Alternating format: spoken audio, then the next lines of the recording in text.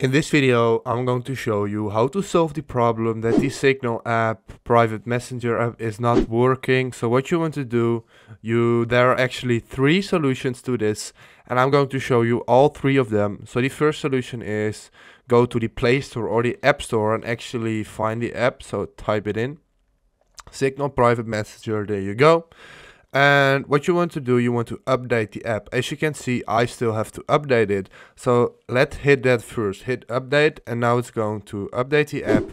And this can fix the problem, but there we go, it's done. But if this doesn't fix your problem, there is a second solution. So you have to go to your phone settings, over here. And now you want to type in at the top apps. There you go, apps. And then go to manage apps and type in Signal. There you go. And now you want to go to the app permissions. And as you can see, not all the things are allowed. So what you want to do, you want to allow every single one of those. So basically allow all of them so Signal can use it and optimize for your phone. So this can solve a big problem.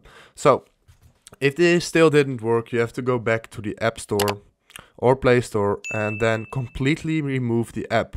So basically delete the app completely and then install it again, log in again with your phone number, and that will do the trick. So if this helped you out, please leave a like, please subscribe, and see you next time.